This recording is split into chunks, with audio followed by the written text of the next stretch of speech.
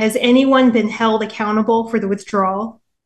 No, there's been no senior military leaders that have assumed any type of accountability or our politicians. I mean, the whole system failed.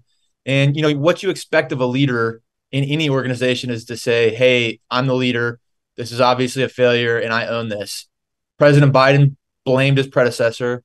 The military generals all pointed in other directions. They either pointed at the president or they pointed at the Department of State. The Department of State really isn't saying anything. The Department of State relieved the American ambassador in Afghanistan, relieved him during this evacuation, and then quietly pulled him out. And when they relieved him, they left him there. They flew in the old ambassador. So there's actually two ambassadors there, making it even more confusing. Secretary of State Blinken hasn't really answered that at all. He's in the position because he used to be a congressional staffer for President Biden. I mean, the whole thing, not one leader was able to stand up and say, "Hey, we messed this up." And it's just, I think, an indictment on the entire system.